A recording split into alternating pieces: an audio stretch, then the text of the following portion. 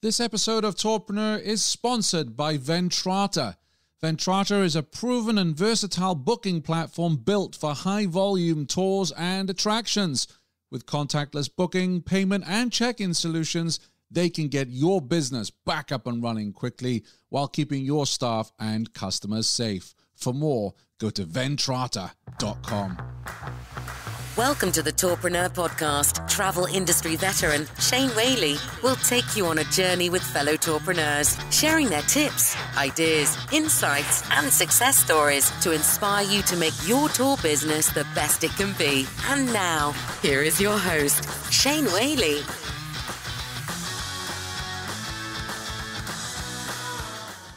Hi, everybody. Thanks for tuning in.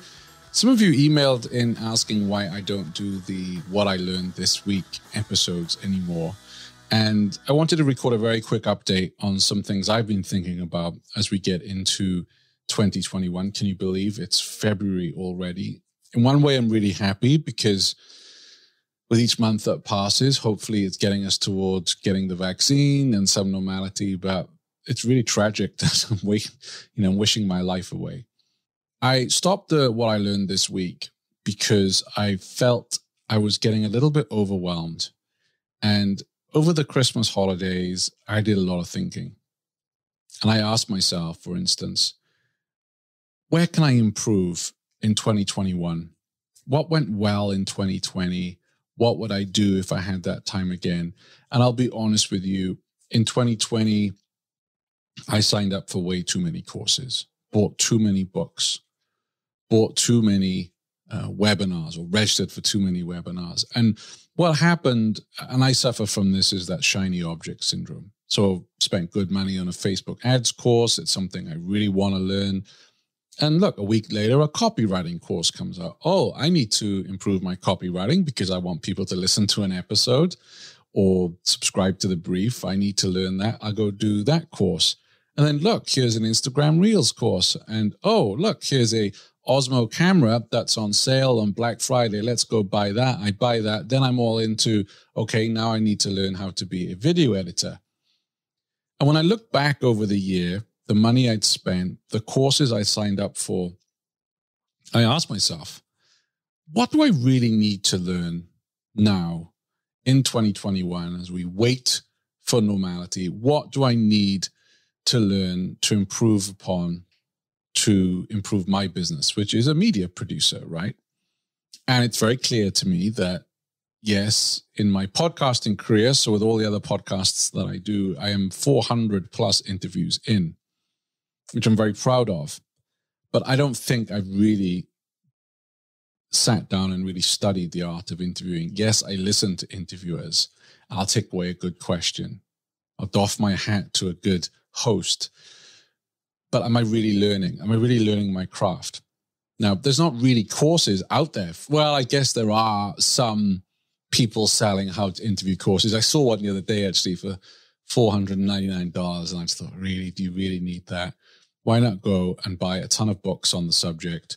Why not listen to more interviews and episodes and really hone your craft? It's far better for me as a podcast producer and a host to be a better interviewer. That's what you want from me. And yeah, you love it if I know more about Facebook ads because that will help me in a conversation with experts. But I need to have the right questions. I need to be able to probe better when I do have an expert on. And I really appreciate the feedback on this. I always say with people who write in and say they enjoy the show, I'm like, look, if ever there's a question I didn't ask a guest, don't feel awkward. Write to me. I won't be offended. Say, I wish you'd asked about A, B, and C. That's what makes me a stronger interviewer. So this year, I have a stack of books here on the art and craft of interviewing. I want to improve my writing skills. I definitely want to write more. And I signed up for a prestigious online journalism certification last year. I've hardly done any of it. But yet I waded through Facebook ad courses, copywriting.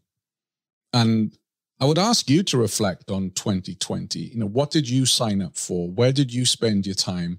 And as you reflect, ask yourself, was it good? So in the case of Theresa Nemitz, in Milwaukee or Lauren in Oakland or Midgie in Juneau, yeah, they launched box businesses and did phenomenally well. Ton of hard work, a lot of lessons.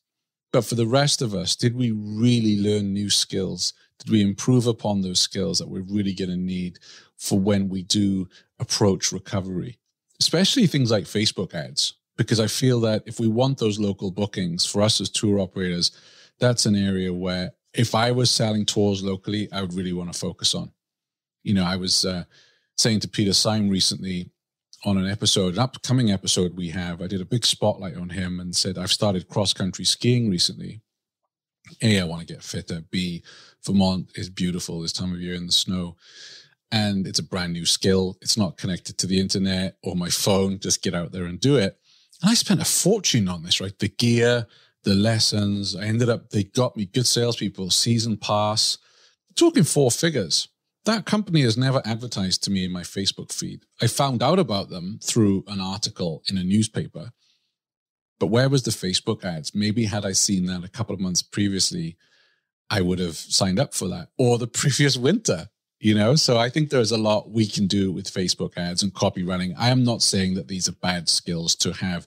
What I'm saying is for your business, what's really important. So I've sacrificed a lot of things. I'm not doing the Facebook ad course. I'm not doing the video editing course, right?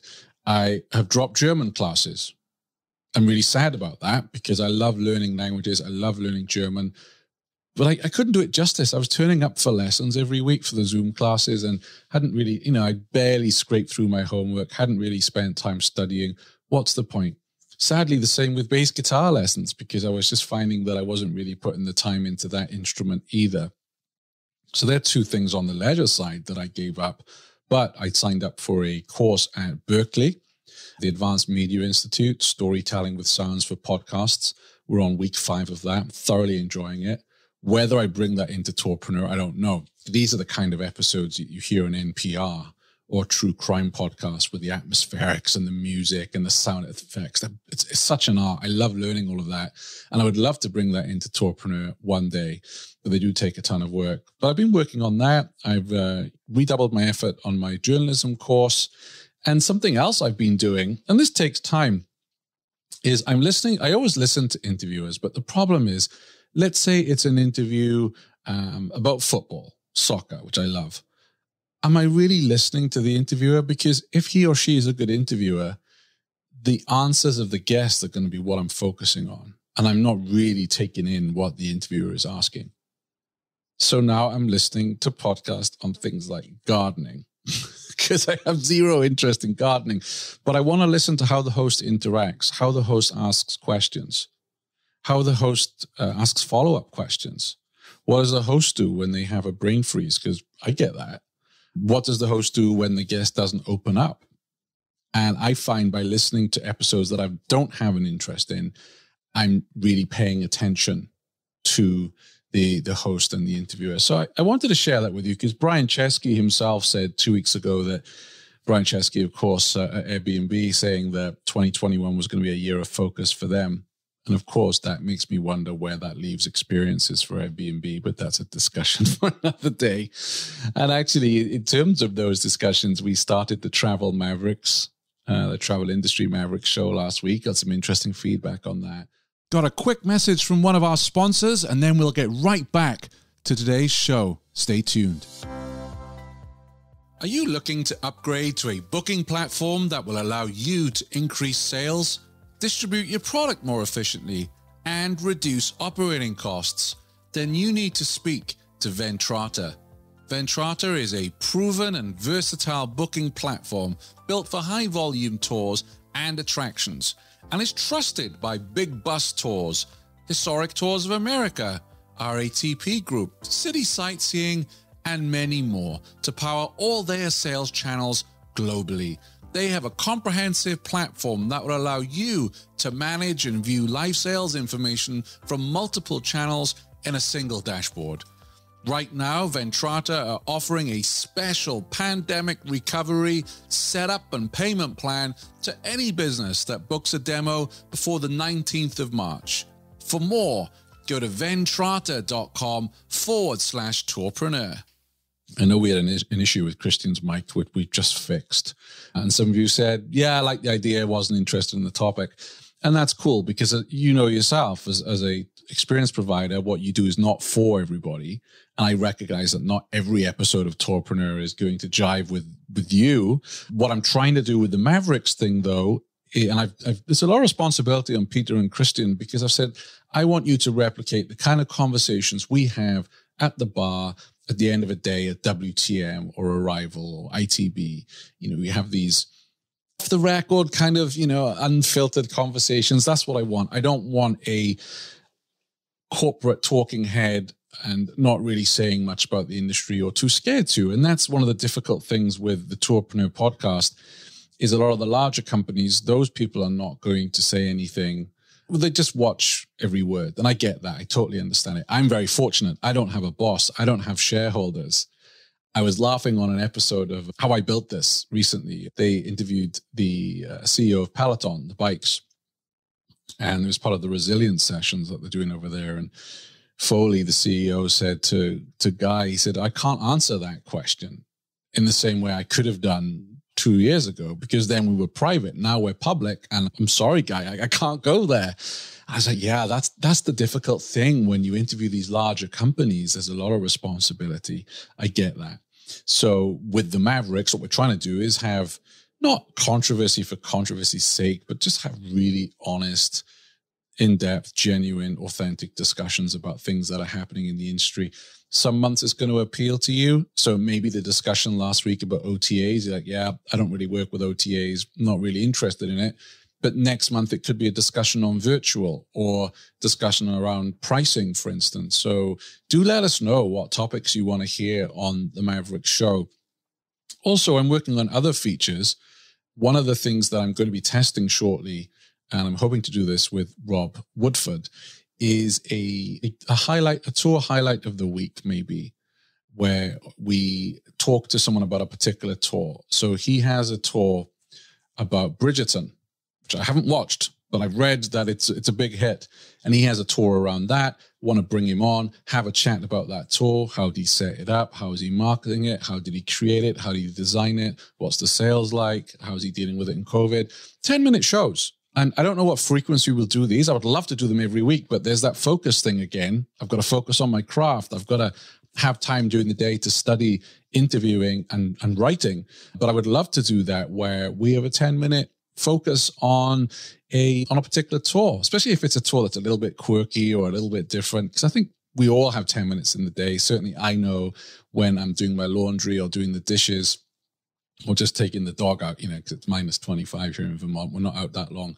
I can cram in a 10-minute podcast. But really the purpose of, or the reason for sharing this with you today is I really just wanted to talk about focus and to have you think about that as well. What do you want to have learned by the end of this year? And it may well be you need to narrow that down. So have a think about that, because that's what I'm doing here. I've jettisoned so many courses, so many books that I've bought, and I will get to them at some point. But for now, I want to be a better interviewer. I want to be a better writer. And then I will deliver you a better show. Something in my mailbag this week, I've had quite a lot of you asking about the Arival Insider. I cannot give you an opinion at this stage. I tell you why. They've just opened the doors. I got a membership because I'd registered for Phoenix.